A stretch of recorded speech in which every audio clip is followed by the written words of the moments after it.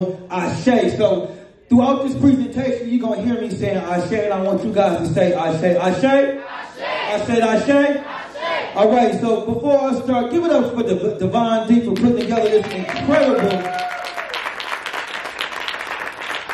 I'm blessed to be here. Before I get into my full presentation, I was driving from Southeast Missouri about 8 hours to come here, and I was thinking about, like, what message can I give to Milwaukee?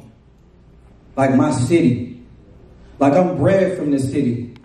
And without this city, I wouldn't be who I was and who I am. So before I come up here and make you guys feel good, I want to give you guys an opportunity to get to know me a little bit more, because my testimony is an inspiration to others, and if I can do it, then you can do it. Ashe? All right. This is me as a kid, 6 years old. And at that time, I realized I was different. Just like a lot of us.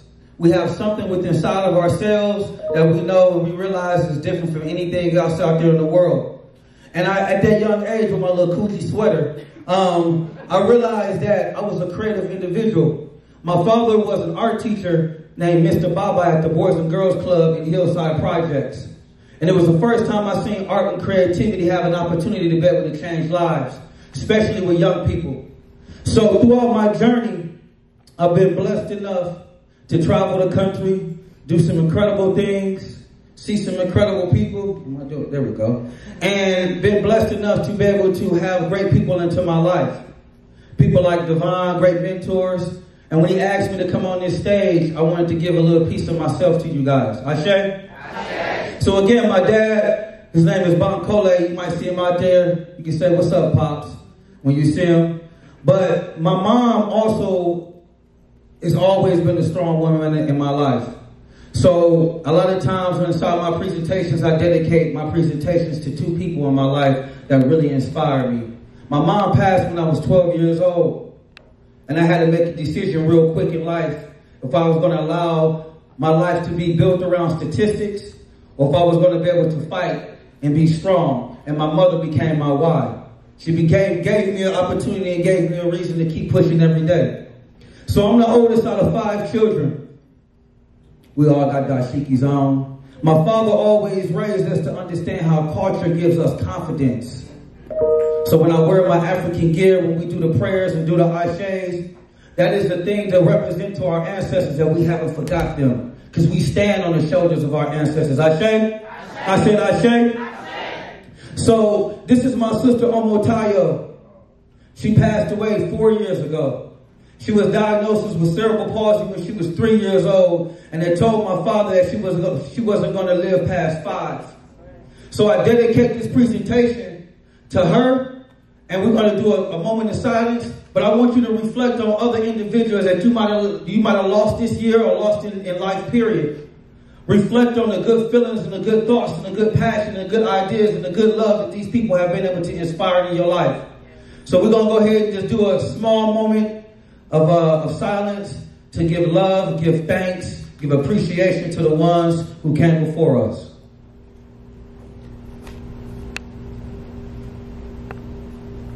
Ashe.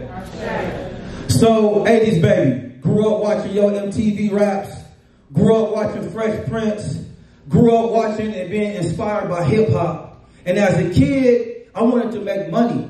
Because I realized that where I grew up on 33rd and Brown, if I didn't figure out a way to hustle, if I didn't figure out a way to be able to use my talent and my skill, I was going to be dead or in jail. So hip hop gave me an opportunity to inspire. And I was a kid airbrushing t-shirts. And I remember going to I don't know if y'all remember the Capitol Court Mall. How many of y'all remember the Capitol Court Mall? Some of y'all young bucks are like, Capitol Court Mall, what you talking about? So Capitol Court Mall, I was a kid that would go to Capitol Court Mall almost every day to go see the guy in there airbrushing t-shirts. Because this is something that I wanted to do. I didn't know how I was going to do it, but this became my passion. And I remember going up to this guy, having my portfolio and showing him my art. Just like sometimes in life, you're going to deal with pain, you're going to deal with rejection. I had my little portfolio, I showed him, I said, man, I want to learn how to do this. He looked at my portfolio and he said, I ain't got no time to be babysitting nobody's kid. And I had to make a decision. Because you're going to have haters, like Devon was saying. You're going to have people that's going to try to stop you. You're going to have family members that are going to stop you from your dream and your visions. But what you got to understand in life, that's not their dream, that's your dream. So it's your responsibility to find a reason to keep pushing. Ashe? I said Ashe? So as I started to grow, I realized that a lot of my time and a lot of my energy was built around trying to survive. Milwaukee can be deadly.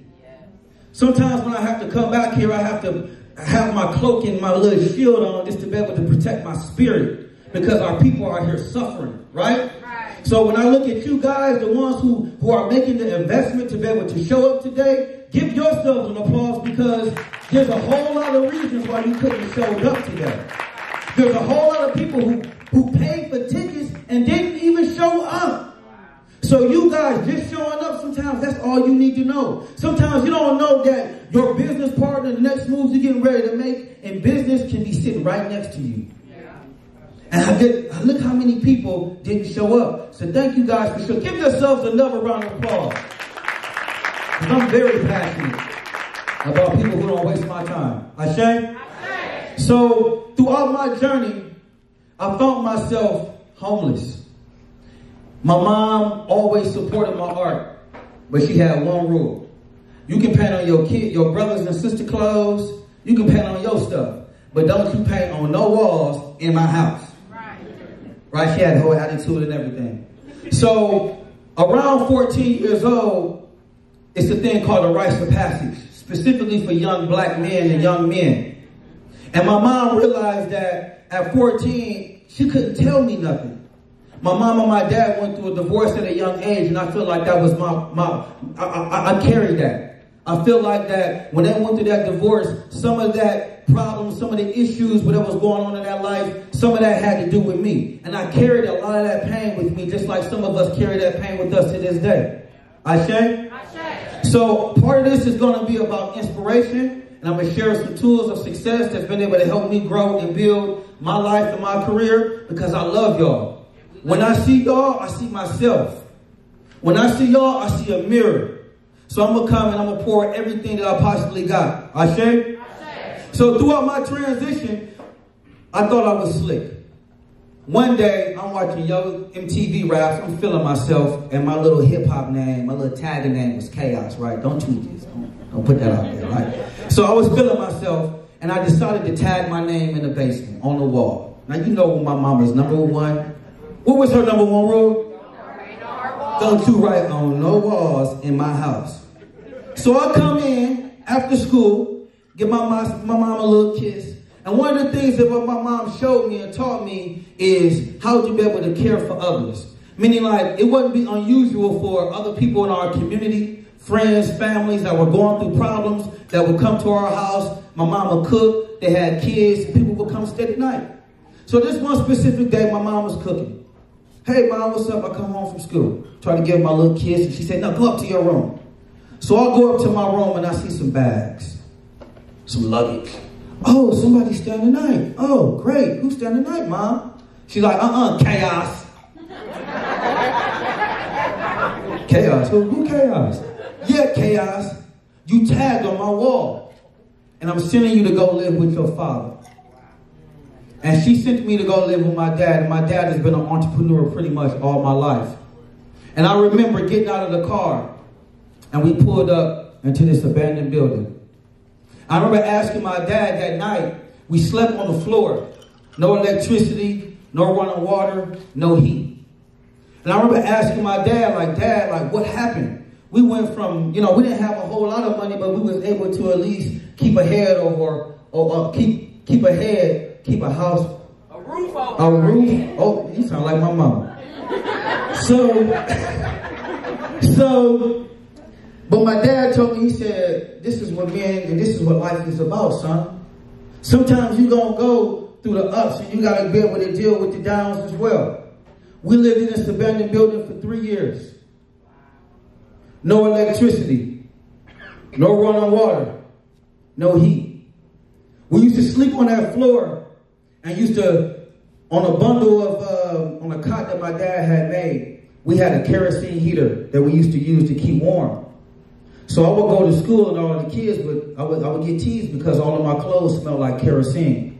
They used to call me gas boy. You know, kids don't know the difference between gas and kerosene. You smell like gas, boy. So